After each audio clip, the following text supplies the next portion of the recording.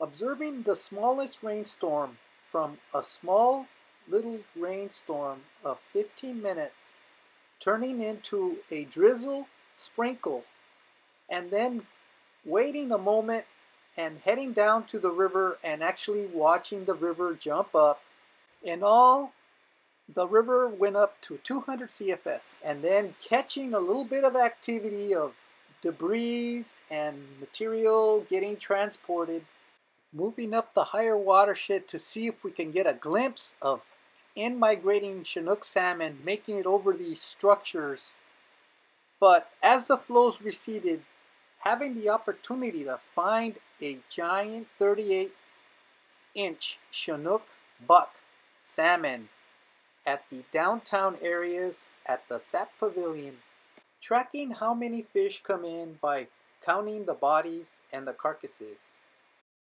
Looking from bridges as early as June from West St. John Street, as the structures grew, taken down numerous times, but still observing much more activity, garbage cans being used for bathing, and other materials, even moving water to their campsites, and actually excavating the channel, and then observing as many as 12 additional structures. 3, 4, 5 structures have been reconfigured in the river channel here.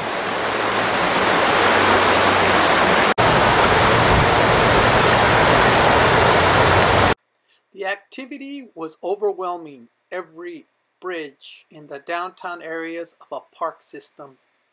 As the structures grew as early as July and June, and seeing the concrete being stacked, and even getting very elaborate, even to seal the structures with plastic linoleum.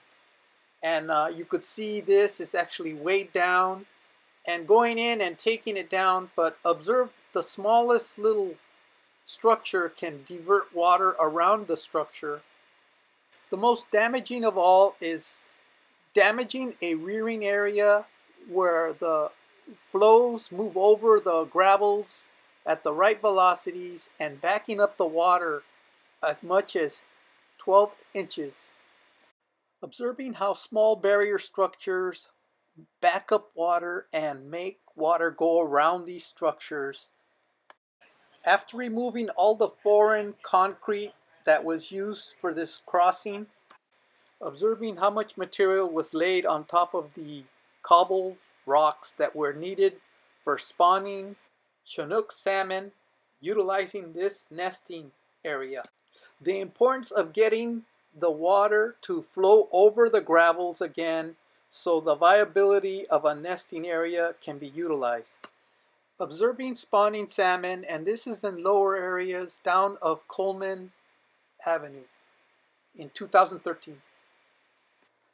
Moving up the river system and finding many more structures blocking and stopping the fish from migrating upstream. This one is at Virginia Street, and after a little work, taking measurements and then looking exactly at the river channel on where this has been constructed, I could see that this was on top of clay layer, and the clay was exposed, and punching a hole so it won't trap the fish and moving the materials out of the river and up along the banks, the foreign concrete obstacles.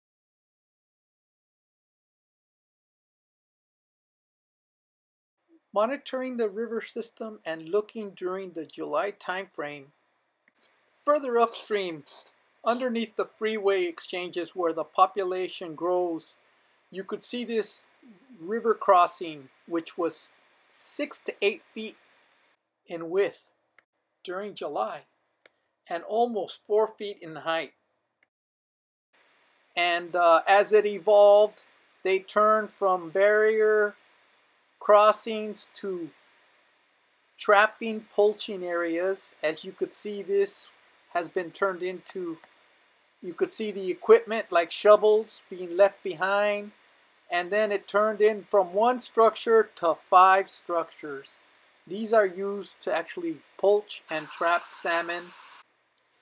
So what happens during small storms as salmon and other fish are enticed to move upstream?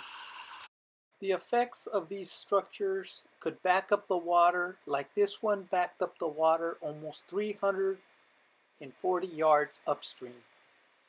Looking at how it looks in between storms, how easily fish could be trapped in between each of the structures. The importance of strategically positioning the material so as the flows drop, it will help with incoming Chinook salmon moving through the areas. Once taking some of the material out, we observed the flows drop down behind the pond at least 12 inches. Again, these were all underwater.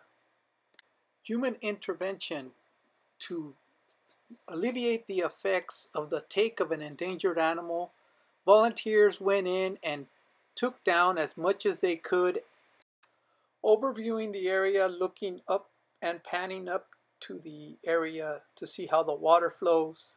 From this vantage point, you could see there's been a lot of material introduced and strategically positioned, while our group went in and punched holes in it and made the water move more fluently. Unfortunately, looking at the gauging information below the Alamitos fish ladder, the flows were cut down to as low as 6 CFS after the October 28th, all the way through November. Between storms, the flows were reduced to 8 CFS.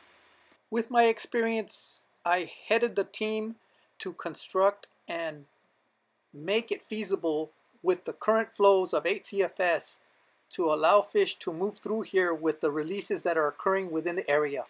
To explain these 2 releases, one upstream of Alma Street and the other underneath the Willow Street, these 2 releases can happen twice a day and can send surge flows to the river system, urging fish to move through these barrier structures.